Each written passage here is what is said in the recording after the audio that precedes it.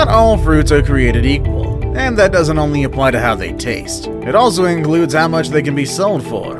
As a general rule, any fruit considered exotic or not locally grown can command a premium price.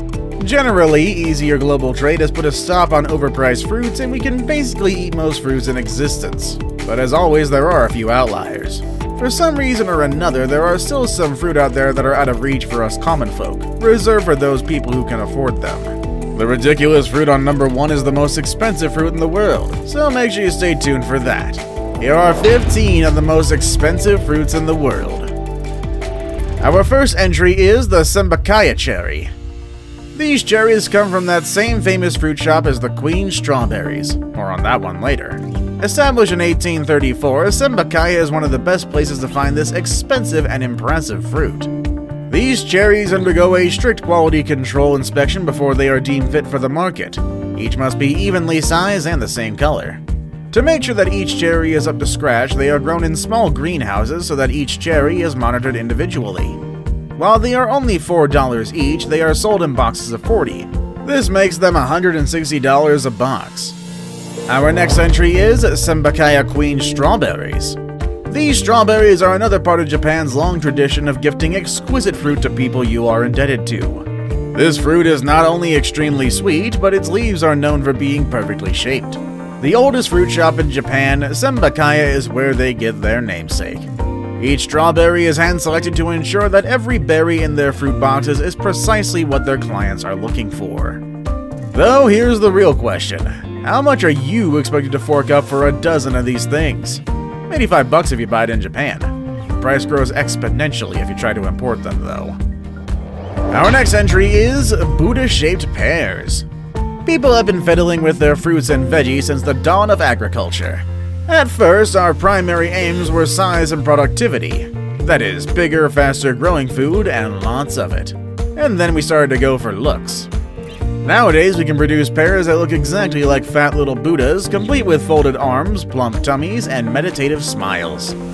The secret is a plastic mold made by China's Fruit Mold Company, a manufacturing group that also sells supplies for making heart-shaped watermelons, star-shaped cucumbers, apples with gnomish faces, and sultry peaches shaped like human behinds. Aside from its shape, it's just your garden variety pear. However, it does look like looking like a godly little pear does add a bit of a premium to the price. You can get one, and just one, of these pears for $9 each. Our next entry is the White Jewel Strawberries. The White Jewel Strawberry is like expensive beer. If you have the palate for it, you're sure to notice this berry's mysterious flavor. Otherwise, you may be wondering what you paid for. Farmers say it takes a while to be able to taste the flavor this strawberry has to offer, and they even warn that it may seem almost flavorless at first. People compare the taste to a tropical taste, saying it's like biting into a pineapple. It finishes with a light flavor of sweet candy. Much larger than your traditional strawberry, it's produced only in Japan. Its white color comes from a lack of sunlight. A harvest produces only 10% of white strawberries in a growing season because of the strict ratio of sunlight to darkness that needs to be maintained. And that's the main reason it sells for $10 a piece. There actually is an easier and cheaper way to make one, but that involves soaking your strawberries in bleach, so I suspect that's not going to taste as good. Our next entry is Dacompin Citrus. Despite costing $13 per orange, people are quick to say that this excellent piece of citrus is well worth the price. It is much larger than a traditional mandarin, but get this, has the same taste. Though why would anybody buy one of these when he or she can buy a few normal oranges for the same price? I don't know. This orange is one of the best kept secrets in the world of fruit producing. Initially grown in Japan, it was first brought to the US in 1998. It was actually smuggled in. After a complicated history of sneaking fruit trees in and out of countries, it is now found in stores worldwide. Our next entry is Sakaiichi apples. Sakaiichi are the most expensive apples in the world, hailing from the land of mind-blowingly expensive fruits, and it's of course Japan if you weren't paying attention. They sell for more than $20 each in stores. They were first bred in Morioka, but nowadays the apples are mainly grown in Aomori Prefecture. These extremely large apples have a sweet and mild flavor, while the texture is crisp, firm, and juicy. One of them could easily weigh 2 pounds. Available from fall through early winter, the Sakai Chi are so expensive because the growers wash them in honey and brand them by hand, ensuring that they're blemish-free. Our next entry is Tayo no Tamego mangoes. The most anyone has paid for these mangoes is an astounding $4,500 for a pair. That was at a wholesale auction in Japan. Usually these mangoes only go for about $50 a piece. To be sold, these mangoes must weigh at least 350 grams, and have at least half of their color be a deep red. This fruit is extremely sweet, which makes sense when you translate their name, meaning egg of the sun in English. Our next entry is Sembakaya muskmelons. This fruit is not like the others. While cutting into most fruit, you get a waft of a deliciously sweet scent we all think of when we think of fruit, but this melon is meant to smell musky. These melons are grown in Shizuoka, Japan. This area is sunny, but the air temperature and moisture are monitored continuously around these unique melons. They're surrounded by air conditioners and heaters as needed. While the smell may not be as mouth-watering as others, these melons do have a sweet and rich taste, a taste that can actually cost you $150 or more. Our next entry is square watermelons.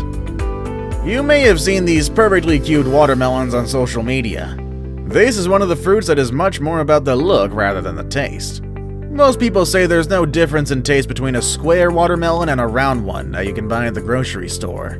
The reason they're so expensive is simply because of their shape. Yes, these watermelons are popular for decorative purposes.